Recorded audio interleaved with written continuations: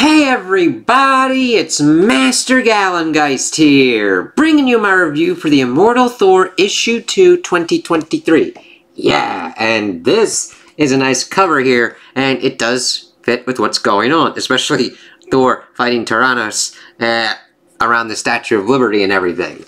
And this was a really good one, showing kind of Thor's tactical ability of trying to figure out how to deal with Tyrannos, and kind of his best case scenario, and then kind of moving us forward with what's kind of going on.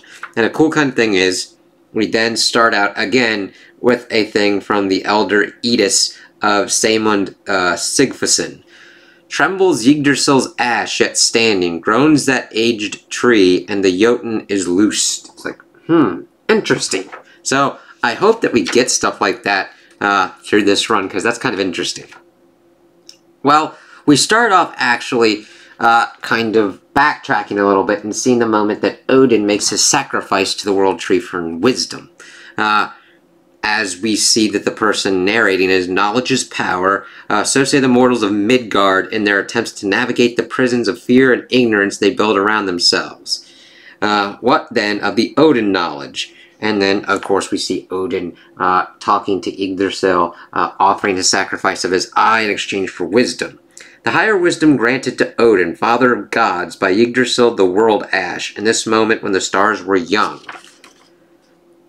Yggdrasil, whose roots twine and twist beneath the feet of mortals, whose highest point is the very crown of creation. As Yggdrasil answers in the affirmative of yes, and then starts pulling Odin in, upon whose boughs hang the 10 realms of the gods. This is the lesson. This is the parable. The story always changes, the meaning always remains. There is always a sacrifice, always a cost portion for the winter to end, for spring to come again. Interesting. And I kind of like that understanding of stories always change, but the meaning is kind of an eternal kind of thing going on. It's like, okay. So how are we going to get the kind of changes and what's going to be happening up here in the Immortal Thor? As we see him kind of blast out of Yggdrasil, which is really... I love the artwork. It just really showcases really well what kind of is happening. It's like, what the hell? Knowledge beyond knowledge, and the power beyond power, to be passed down like treasure from all father to all son, and used seldom and sparingly. You have made your sacrifice, poor son, and in time to come your children will make theirs. Of course, setting up how the passing down of anything like that happens. Like, yeah, children have to, like, go through and learn their own kind of things, and make their own kind of sacrifices. For all power has a price. And I love that we pretty much get immediate understanding of that kind of stuff going on here, as we then shift to Thor fighting Tyrannos. So, and Thor could feel the price of his power now. Folly on folly, as he called on his father's magic, now his own, to battle he who called himself the Thor of Utgard. You would strike me with the storm, puny micro-god. The meager lightnings that you command are nothing to one such as I. For I am Tyrannos, who was god of thunder when the thunder first spoke. Tyrannos. And I just love the completely nutty look that Tyrannos has as he's getting ready to wheel back, and says, who holds the wheel of fate in his hand, as he pretty much tries to utilize it to crush and kill Thor. Now granted, Thor's able to dodge in time, but only just barely. Like, it's like, goddamn. He speaks the truth. Even the Odin power added to mine, he proves too much for me. And the All power carries its own dread price. And then giving us, of course, the All sleep. And I don't mind him kind of like...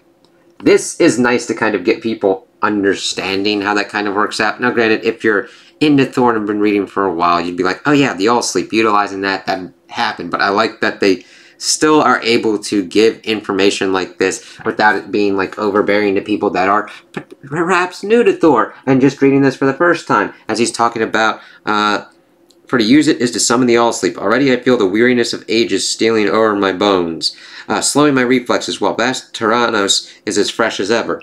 The wheel turns for Midgard, Thor, but first it must turn for you, for the time of small gods is over. Which, that's interesting. It's like, okay, Midgard is to be tested, but first it should be, first Thor must be tested. It's like, why should it go in that kind of order? We'll see how that kind of works out. And then, I like this kind of thing that we learned. Now granted, I'm going to talk about this, but then go to, when we get to the end, about how the energy kind of suffuses into Thor. And we learned that that's an intentional kind of way for what's going on as they go through certain kind of sketches and things that they were trying to do for this. And I'm like, yeah, this comes over very well. Okay, if he's like, I can't defeat him, maybe I can delay him. No longer Odin's power, 'tis Thor power now linked to my wisdom, and if I apply that wisdom, and it's like, I like that. It's like, yes, we need to see how Thor would utilize this power, rather than how Odin would utilize this power. Hear me, Tyrannos, elder storm god, thou may be, but I am Thor Skyfather, who is Midgard's own son, and when I tell the sky of earth to open, open it shall, as we see, kablam, right over here, as it's starting to open and split apart the sky. The lightning split the sky, and Tyrannos left. Ha! The god of ants sends a single spark against me, and cannot even hit me with that. It's like, yeah, you might look happy at the moment, but that wasn't his objective. Thor merely smiled, and though he was no trickster god, before you make further jest at my expense, old god, deign to turn your head a little, and behind you is a most fascinating view. There was yet a hint of mischief in it, for Thor had opened the sky indeed, the yawning void, as he opened a portal in the sky to the void.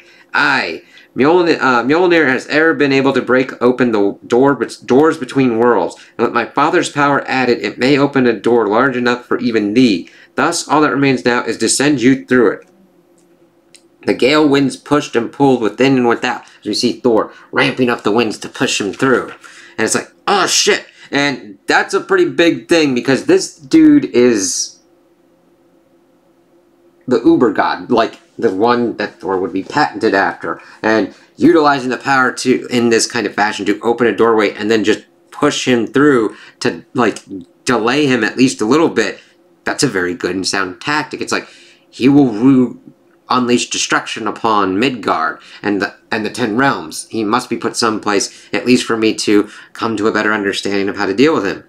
For the portal that Odinson had conjured led to the farthest shore of eternity itself. Yet even as the vacuum of space tore at him, fearsome Tyrannos clung on.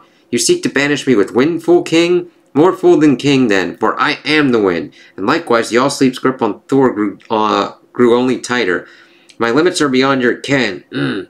But, as Thor kind of grunts, trying to utilize his power in a far enough kind of advanced way to, like, get him through. Only one storm god must surely fall, and yours are all too apparent. Aye, as apparent as I wish them to be, to make you drop your guard. Blow, winds of Midgard, as you have never blown before, and sweep this ancient contagion from thy midst. And it's like, he did it just enough to be like, you can't push me, and then he lets his guard down, and that is his folly as he gets thrown into the void. And that is just a really cool page to showcase the stature of Tyrannos, and how he's like, shit, I'm getting thrown into the void.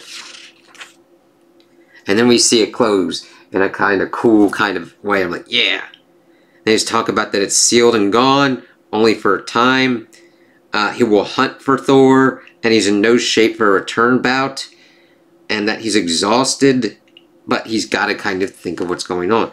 Midgard is has been damaged and injured from this fight that's been going on. And he's like, I gotta kind of balance this. The more the all-power I spend, the longer and deeper the all-sleep will be, and resisting it only extends it further when it comes. And 'tis a sleep I risk never waking from, for while my Thor force recharges, I will be vulnerable as any mortal. A wise man would seek some place of safety. Perhaps Tyrannos was right, then. I am more fool than king, but I would be a poor sort of king if I left things as they are. And that is an important kind of distinction for Thor. He understands that he must tactically figure out how to handle and deal with the problem that has occurred. A more powerful god has shown up and says, all of Midgard's time is up and so is yours. But he was able to delay him, and the thing is, I either deal with this now, which I have the ability to do, even though it might risk putting me in a worse position later, or I go and I take the all-sleep at a faster kind of clip and lead this, but no, he cleans up his messes. This mortal city was caught in Tyrannos' attack. Even from here I can see the devastation. How many are dying? How many dead? Tyrannos came here because I was here. He admitted as much. For the rest of Midgard, his wheel must turn for me. Let me see. Yeah. Who would I be if I simply flew away from what was wrought in my name? And that is cool. I love seeing the thought bubbles for this. This is kind of a weird issue because we do get a lot of talking, but it's mainly in Thor's head, which is fine. So then he does his work. And the use of the all-power has already left him spent, and he must use it again and very carefully. Filtering it most intricately through the hammer's power over time and space, with a prayer to my half-brother Bragi, god of poetry. For certain poetry is required for this to work. May God of the storm summon the calm before it. It seems impossible, yet I must try. What other choice do I have? And that's another important thing about Thor. Some things are like impossible, but he at least tries.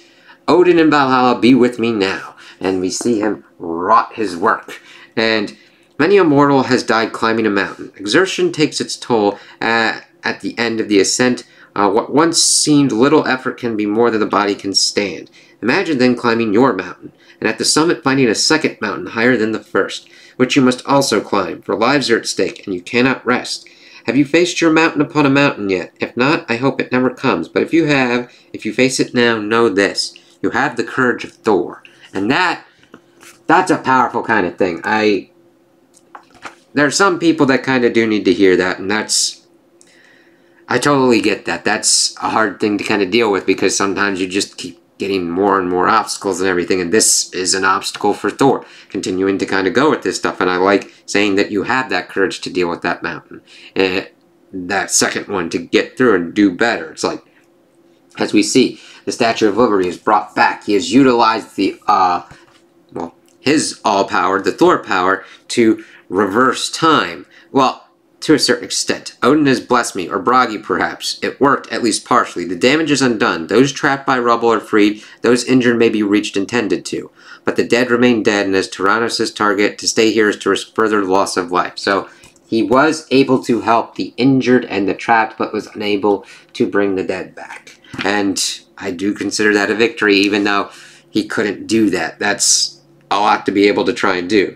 And he's like, I can't return to Midgard. Not Midgard. I can't return to Asgard, to slumber in a bed while an elder god lays siege to my people. 'Tis the job of the king to protect the realm, even sometimes by his absence. And he's right. Sometimes, if you're the target, it is better to go to a certain other kind of place to make sure that you minimize the damage that could happen to your people. However, I do think that if Thor had more time or whatnot, he should have been able to request aid from Sif or any others of the Warriors 3 to like help him out as well.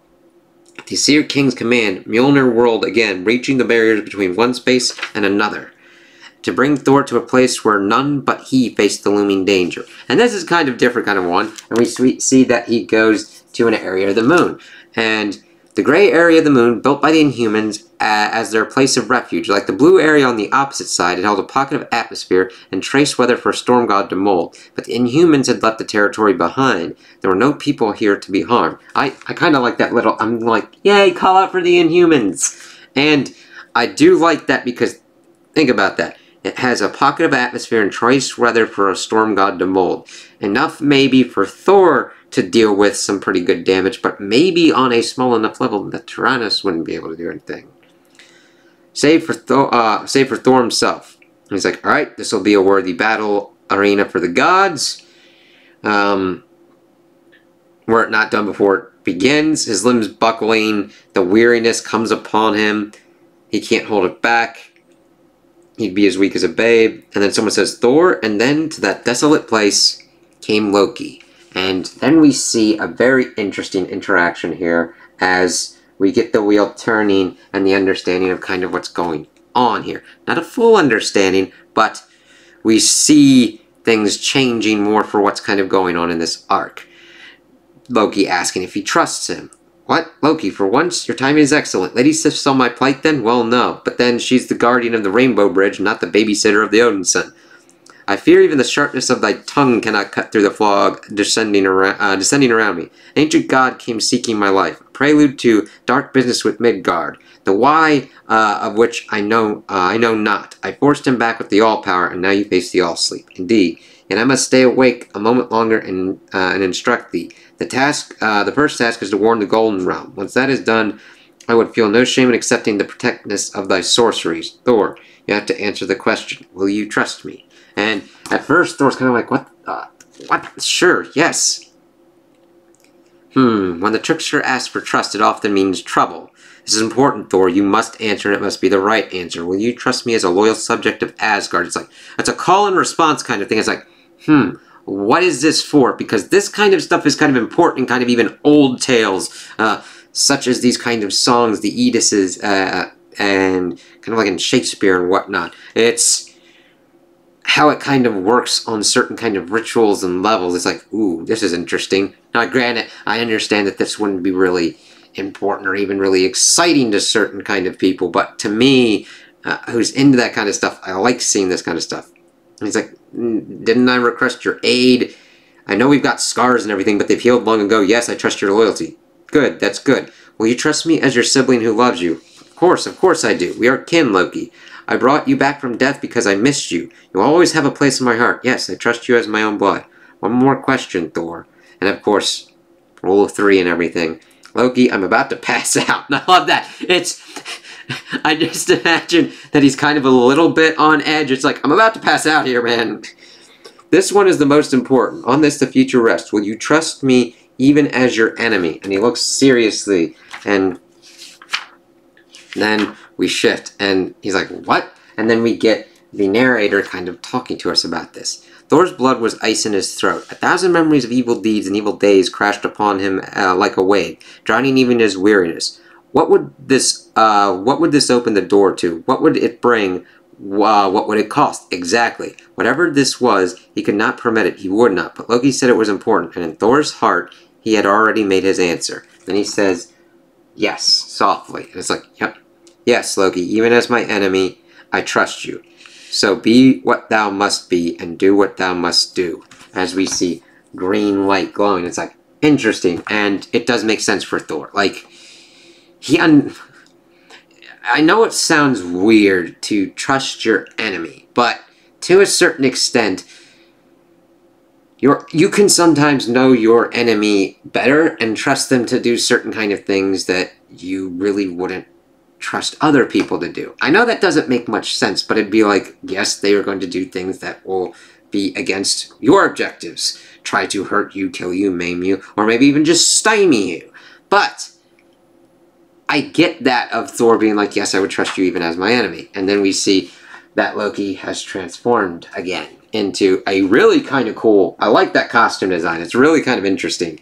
Being like, greetings, Thor. It has been a long time, hasn't it? So now we're back to kind of more Loki trickster god, which I'm fine with. I know we were setting up Donald Blake as that kind of thing, and I don't know what's going to be going on with that. But I'm fine with it being more of a traditional Loki, Thor, Norse kind of tale with what's going on here. As long as we at least pick up that thread, because it's interesting to understand what could potentially go on with Donald Blake. So, am I saying that as a negative for this one? Not at this moment. It's like, okay, I understand that there were things that go on from other kind of arcs that sometimes you're just like, I'm not dealing with this, so it could just sit in the background. But I hope we kind of circle back to that at some point. But for now, I'm like, alright, here it is. And then Thor's like, a long time, as he grips Mjolnir. And if that time has come again, then so it must go. But I have fought one war today and exhausted myself in fighting it. I do not have the energy for mercy, Loki. So I ask you, as your enemy, as your brother, as your king, do you trust yourself? Is this a wise course? There was Uru in Thor's gaze. But this was no messy trickster, no ranting villain, no Loki Thor had ever fought before. It's like, ooh, that's interesting. Again, circling back, the story always changes. The meaning always remains the same. It's like, ooh, let's see how this works. And I do feel that kind of Uru in Thor's gaze. And then Loki's like, we'll find out. Thor now faced Loki in their aspect as teller of the tales. Yes. And in every tale, there must be an ending. So it's still saying that he's like a teller of the tales. So it'll be interesting to see how this works. That Loki is a teller of the tales. So we'll see how that kind of works out with what goes on with Loki. And I kind of like that ending page with like the grain and everything going on, their staff and all that, and just how they kind of look. So we'll see how this kind of works out. And then, of course, we see that we don't have letters at the moment, but they kind of go into aspects of how they kind of dealt with designs, bringing up that they kind of wanted energy to kind of flow through him. Let me see. Not flow through him, but like energy as being like an important kind of bit of Thor and what kind of goes on with that. Let me see here.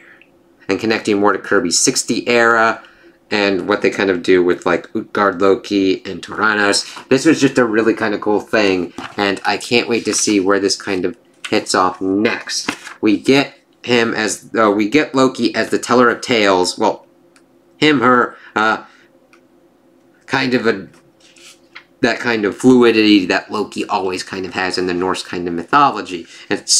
They're the teller of tales, but yet they kind of seem to be more going along the lines of the trickster, back to kind of what needs to be done there. And since we have gotten Utgard Thor and we have Utgard Loki in the background, we do need their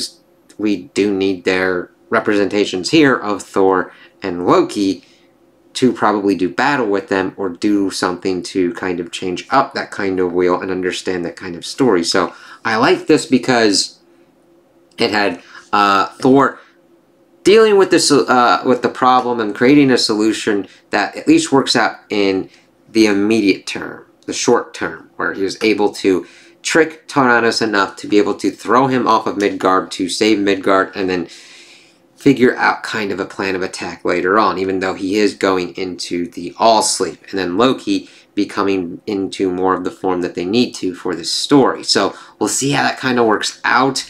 I love the art style. Like, I love how Thor and Loki look in showing our realm, and how Tyrannos looks with his kind of shadowy overbearingness that he has on our reality, because of he's from an upper kind of one and he's a higher kind of god. And I love his kind of just condescension towards Thor, and that leads to his undoing as he is thrown across to the furthest edges of eternity. And that is an important thing that I hope Thor understands when he tries to fight Tyrannos later on, to make sure that Tyrannos underestimates him and utilize that to his advantage to strike and do what he needs to do. Because I don't know if this will come down, I doubt this will come down to a contest of strength particularly, but it'll come down to how Thor is able to outthink, outmaneuver, and use smarter kind of tactics to take on this elder god. And I just think it's a very interesting way of going into and utilizing the Norse kind of storytelling format in a different kind of way. I mean, granted, we've seen it before of utilizing Ragnarok and all that to kind of go through these kind of stories, but I'm interested in how this is being executed, and I can't wait to see what happens next. So those are my opinions on the issue. Tell me what you guys think in the comments below. If you liked it, if you didn't like it, if you agree with me, if you disagree with me. Also, like and subscribe, and I hope you have a good day.